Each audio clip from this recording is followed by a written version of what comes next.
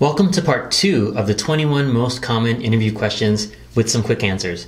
If you missed part 1, you can either go watch that first with the link above or check it out at the end of this video.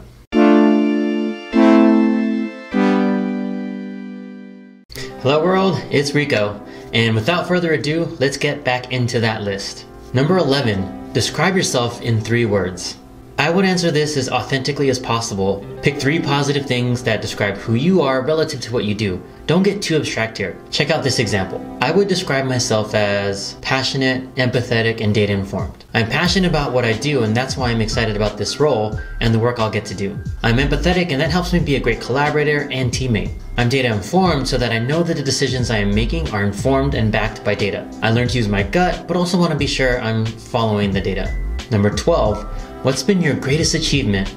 This is one of the questions I actually do like, and it's because it gives me an idea on how and what candidates take pride in. Give a real example and let your personality shine through. Here's an example. My greatest achievement was designing a new feature that made the customer experience as simple and easy as possible.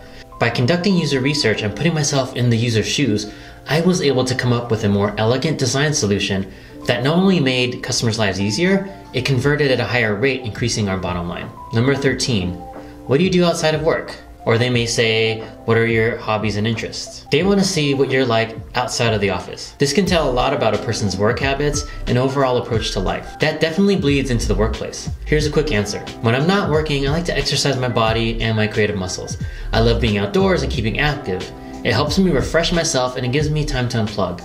I also like to paint and draw because it helps me refine my creativity, but also unlocks new perspectives in my design work. Lastly, I'm a constant student and I like to either read or take short classes to help build my skills. I think life is about experiencing and learning as much as you can, and that's how I approach it. Number 14, what can you do for us that other candidates can't? Be careful here. You don't ever want to sound like you're putting other people down, whether they're people you know or don't know. Here's how you can answer this question.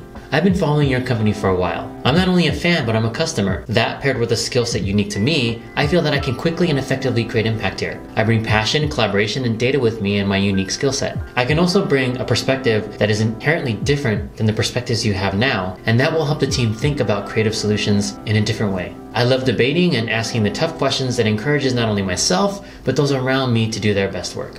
Number 15, why do you want to work for us? This one should be pretty easy if you really like the company and you did your homework. You definitely want to do your homework. This is where you can flex about how much you know about the company, team, and even the interviewer.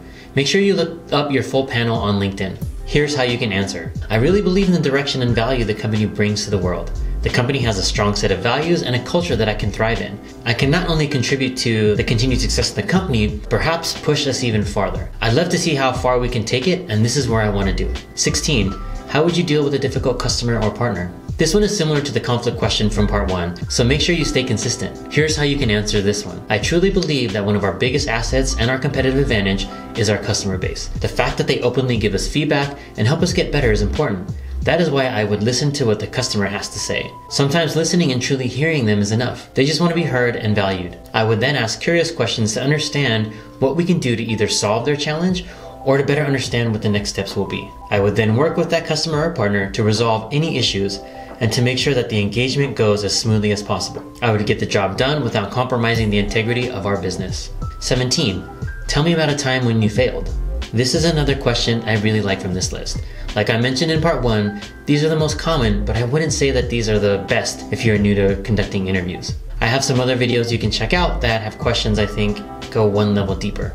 This question shows your character and integrity. Here's how you can answer the failure question. I was working on a feature with a product manager and engineering team. We hit some roadblocks and we didn't get to complete the project in time. At the end, we had to scrap it because it wasn't going to hit the intended target on time. But we didn't just want to move on. We wanted to learn from this experience, so we held a post-mortem to understand where we could have course corrected and where we could have made some mistakes. I admit that I could have been more clear in writing my design spec. We all owned our pieces of the failure. What made it worth it was that we implemented a new checkpoint process that allowed us to identify these inflection points to see if we need to course correct and to ensure we were still on track. This answer shows that you can be vulnerable and admit your mistakes, but also that you can learn from them so they aren't repeated.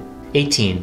Why do you want to leave your current job now? Be sure to give a nice and concise answer here. Remember never to throw anyone under the bus, However, even if you really dislike your current company, going negative is always a bad look. Here's how you can answer this question. I'm leaving my current job because I want to take on new challenges and grow my skills as much as possible. Not many opportunities would push me to leave my current role, but the innovative approach and the company culture you offer here gets me excited. I love the direction, the industry, and the people I've met so far.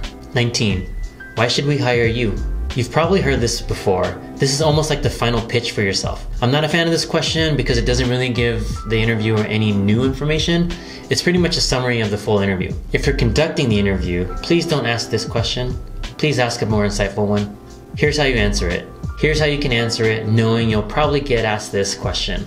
I'm a great fit for what you're doing, not only from a technical standpoint, but also from a company culture perspective. I solve big challenges using the resources available to me, and I do it in a very collaborative way. I take my own growth and development into my own hands, and if I come to you with a problem, I'll have 2 solutions ready to go. I love to stay positive and to inspire everyone around me to do their best work. I seek to understand in all situations, and I never let conflict go unresolved. I'm passionate, empathetic, data-informed, and all of those things have led me to success so far, and I intend to continue to build on that success.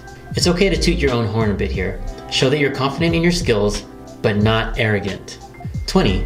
What did you dislike about your previous job? Remember what I said about never going negative? This is a trap question.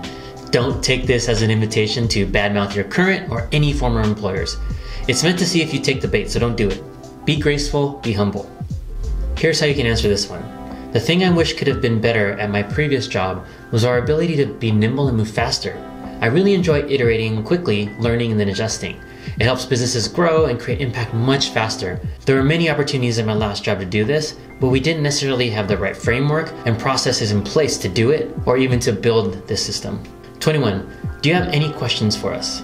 I have a whole video just about this that you can watch. This for me is half the interview. Make sure you ask great, insightful questions. Never, and I do mean never, say you don't have any questions. That tells the interviewer either that you don't care as much or you probably aren't a good fit. That's because if you cared enough to do research, there are tons of questions you can ask. Also, if you're technically strong, you could have questions about workflow or the current business challenges. Make sure to go back and watch my video on this. But here's a good place to start. 1. What is the current challenge you're facing today, and how do you envision this role helping in that space? 2.